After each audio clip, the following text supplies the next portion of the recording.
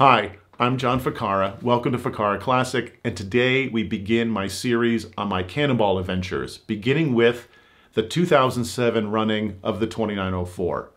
Now, I'm going to use a bunch of phrasing about cannonballing and the 2904, but if you don't know what those things are, a quick history. Cannonballing essentially has become a verb for driving from one side of the country to the other, nonstop, coast to coast. Now that's the key. Non-stop. If you're driving your Lamborghini or whatever fancy car and you're stopping every night to have parties, that's not cannonballing. You have to drive non-stop, coast to coast. Now there's the Cannonball Baker or the Cannonball Baker Sea to Shining Sea Memorial Trophy Dash, and that was the original cannonball from 1971 to 1979 set up by the legendary Brock Yates. And that became what was known as the Cannonball Run when it came out as a movie in 1981 with Burt Reynolds and Dom DeLuise and Farrah Fawcett. People come to cannonballing either through the writings of Brock Yates and his fantastic book, Cannonball. This is required reading. You need to get a copy of this if you're going to get into cannonballing. It's amazing because the Cannonball Run seems like a silly movie until you read this and you find out that a lot of what happens in the film is really happened in real life. There were guys dressed as priests. There was a stock car. There was all kinds of shenanigans. But that's a whole nother video we'll do on the original Cannonball. So if you came through it through the Cannonball Run movie, which I did, I watched it as a kid, I thought it was amazing. You had these kind of images of zany adventures driving coast to coast and maybe having a fight with Jackie Chan. What drove me to Cannonball was it was 2007 and I was reading a bunch of different things at the time and they all kind of gelled together. One was the Cannonball book. Another was an article on Alex Roy's 2006 record run from coast to coast where he kind of relit the Cannonball candle. And I was like, And if you don't know about that story, you look into Alex Roy, but it was a single car running across the country, super prepped, weapons grade stuff on the dashboard, spotter planes. He spent a fortune doing it. And I was reading the book about the original run and I'm like, it's not really cannonballing, is it? I mean, not that I'm one to judge at that time. I was like, it didn't strike me as being really that cool. I was also reading an article on the 24 Hours of Lemons, which is, if you don't know, a racing series for $500 cars. And it had just started at the Altamont Raceway in California, and they had just gotten going, and I thought, that's brilliant. Like, trying to do 80% of real racing with a $500 car. And I was like, what if you drove across the country, you did a cannonball, but for like a Lemons budget? Now, I don't think you could do it for $500. So I really started thinking about it. I'm like, I want a cannonball, and I don't have Alex Roy's money and resources. I wonder if I could do 80% of what Alex Roy did for like what he spends on scarves and sunglasses every year. So I was like, and I came up with the 2904. Essentially what it is 2,904 miles from New York to San Francisco. Now the original Cannonball went to Redondo Beach to the Portofino Inn. I'm not big on Southern California, so I wanted to go where I used to live in San Francisco. I knew it better, and I had buddies there. So I'm like, let's drive to San Francisco. 2,904 miles. So I figured that'll be the budget. You can spend $2,904 on the car, fuel, tolls, tickets, everything. It has to be in that. And if you go over that amount, every dollar you go over is a 1-minute penalty. So $60 and you're an hour out. So you can't go over that number essentially. I was like, that's totally possible. You could go on Craigslist and get a cheap car that may or may not make it across the United States. And I put out the call to a few friends. I'm like, I've got this crazy idea. And you know, it's always like 10 or 12 people are like, I'll totally do it. And then it always ends up being, you know, half of that. And the first person I called was my friend Pierce Plam, who is my best friend since high school. He said that he had to advise me that this was a really bad idea, followed by, he's totally in. And that's a good friend right there to support you in your crazy ideas. So he was ready on board. My business partner at Creative Film Cars was on board, and he had his girlfriend put together a team of all female drivers. And I thought, this is going to be great. We had at least 3 cars. Now, my car, originally, I was planning on driving this 1974 Miller Meteor hearse that we had used in our film car company for a promotion for the Family Guy. And I had driven it to Chicago and back at like 90 miles an hour, and nobody bothered me. And it was like, you could just fly through in a hearse. I'm like, well, this is perfect. I even bought a 200-gallon marine fuel bladder that I figured we could put inside of a coffin in the back and then have it hidden back there. And we could have two guys driving in suits and somebody, sleep next door to the coffin in the back. I mean, really insane, but I thought that might be a lot of fun. Unfortunately, we had to sell the hearse before the run, and I couldn't use that. But, it would have worked great because no one's going to bother a hearse. I even had a thought of making it a military hearse, but that, I think, was one step too far, and even I have my limits. So I ended up using my street car. Now, if you live in New York, you either spend $500 or more a month putting a good car in a garage, or you have a street car, like something you don't mind getting hit by a snowplow. And mine was a 1994 Subaru Loyales station wagon with 4x4. It was great for the winters, and it was partially rusty, and it was fine, but it kind of reached the end of its life. I figured, well, let's drive it out to the coast and donate it when we get there. It was a station wagon, which is important because I thought it would be really important to be able to sleep while we went. And we put together a team of 3 drivers. It was me, my business partner, and Alex Richter, who would go on to do a bunch of cannonballs with me, the Kung Fu genius. And the 3 of us ran in that car, and then Pierce showed up in Connecticut, bought a 1991, I think? No, 1992 Volvo 740 station wagon from his cousin for $1,000 and brought that down. And then my business partner's girlfriend, she and her friends, and Karina's amazing. She ended up running in other later runs. She's fantastic. Anyway, the 3 of them got her car that they had on their street car for when they lived up in Harlem. And that was a 1991 Subaru Loyale, another Loyale sedan that they had bought for literally a stack of $10 bills up in Maine. And it was rusty as hell. I mean, it was bad. They called it the wood burner. It was a dreadful car. It looked great, but dreadful. And so we had these 3 cars. So we got the 3 cars, and I'm like, all right, where do we start? And I didn't want to start at the Red Ball Garage, which is the traditional start in Manhattan for the Cannonball. And I didn't want to start in Connecticut, which was the last Cannonball in '79, because I didn't think I had the right to copy the Cannonball. So this was my own Cannonball. So we started from a small garage in Brooklyn right off the BQE. We'll get the timestamp like they did back in the day and head off the BQE and drive across the country. Now, cannonballing usually involves a lot of planning. Now, if you look at Alex Roy's book, or you look at the book that Ed Bolian wrote, you can see all the planning they put into this. I mean, they had every step of the way, gas stations, everything planned out.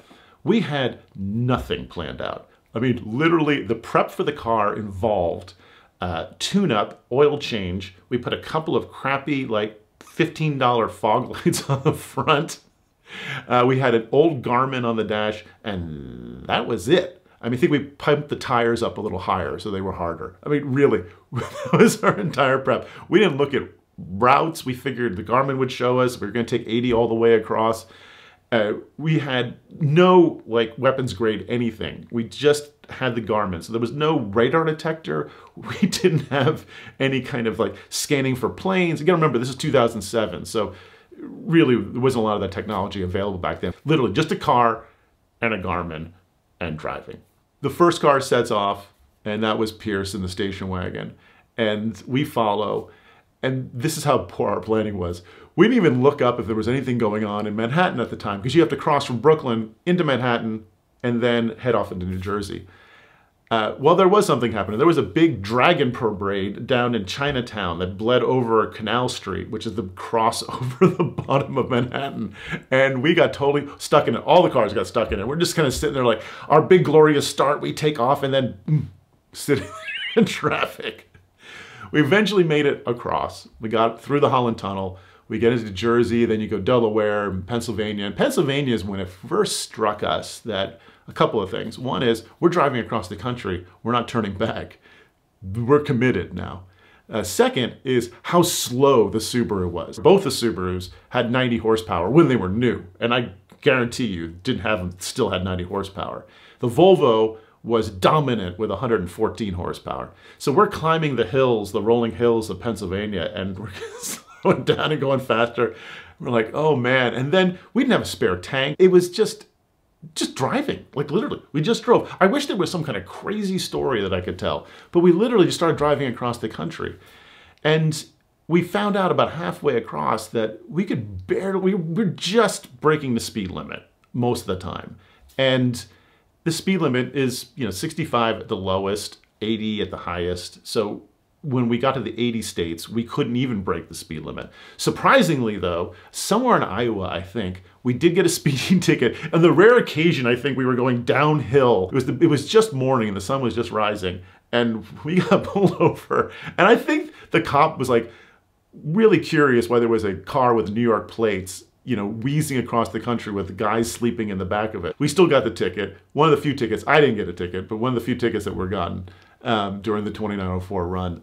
And we took off. Now, here's something I learned very quickly, was how to draft off of large trucks.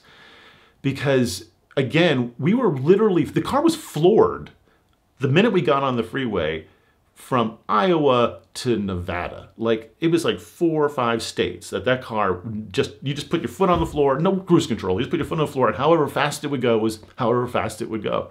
And we'd get behind trucks that were doing like 80, and they'd just suck us up the hills, hopefully, and down again. So we were like leeching off of trucks. We're trying to find any speed that we can. And then we also realized on fuel stops, now we had used about a quart of oil going across, about halfway across the US. As soon as we started getting up in altitude into the high plains, it was a quart of oil every fuel stop. And then at one fuel stop, 2 quarts of oil. And the car only holds 4 quarts of oil. So we're like, where's the oil going? No smoke's coming out of the back. There's no oil in the exhaust pipe. There's no leak underneath the car. There's no spray inside the engine bay. We're like, where's the oil going? The only theory we came up with later was that the high altitude and low pressure, that it was coming out of the block, out of the EGR valve. Like it was literally just evaporating out of the engine. We still to this day, no idea where all that oil went. We went through 14 quarts of oil. We eventually just started buying like 4 at a time so we'd have some ready to go. And if the car blew up, the car blew up. But it ran pretty flawlessly for an old Japanese car with 200 and something thousand miles on it. I think the wood burner had almost 300,000 miles on it, and the Volvo was well up there as well.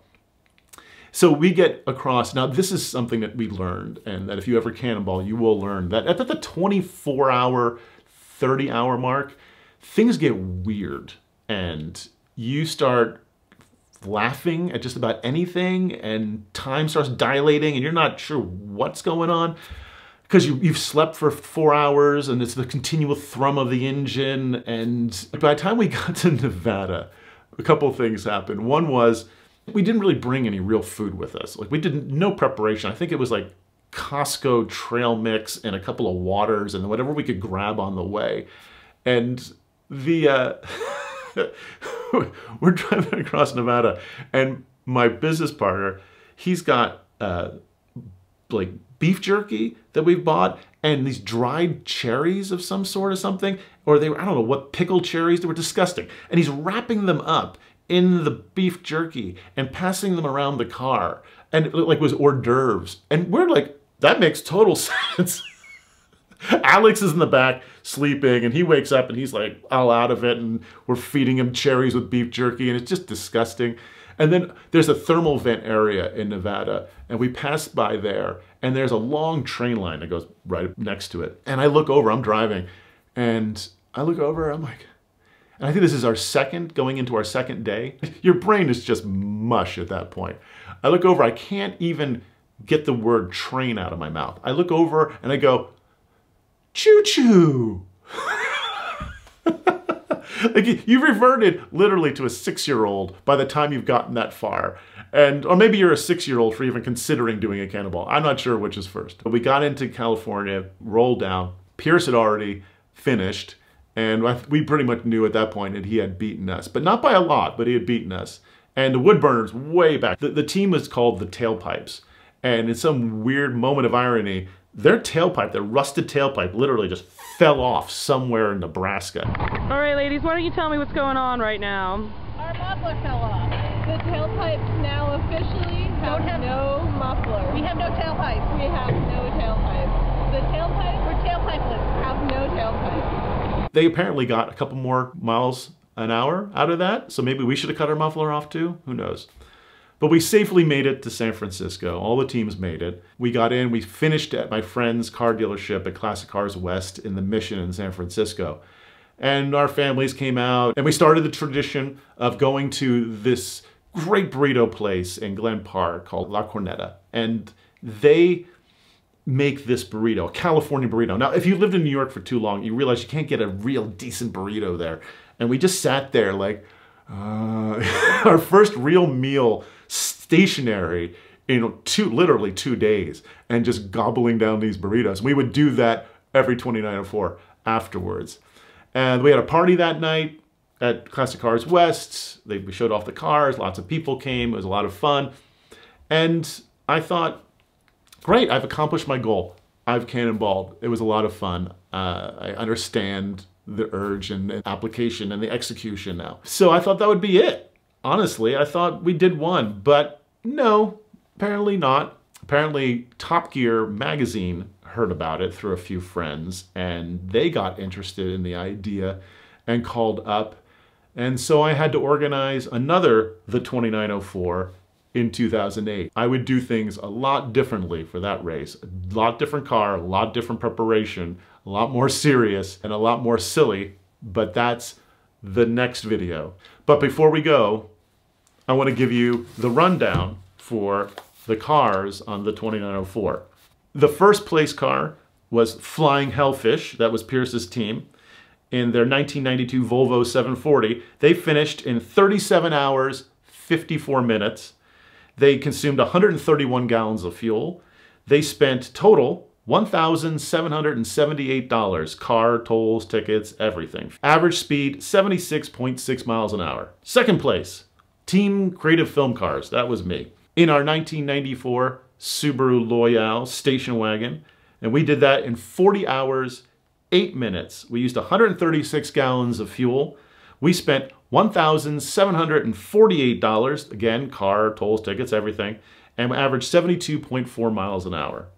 And that was a hard-earned 72 mile an hour average, I tell you.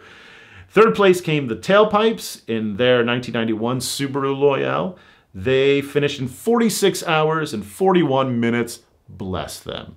129 gallons of fuel, and they spent a total of $826.99, including the car, and averaged 62.2 miles an hour.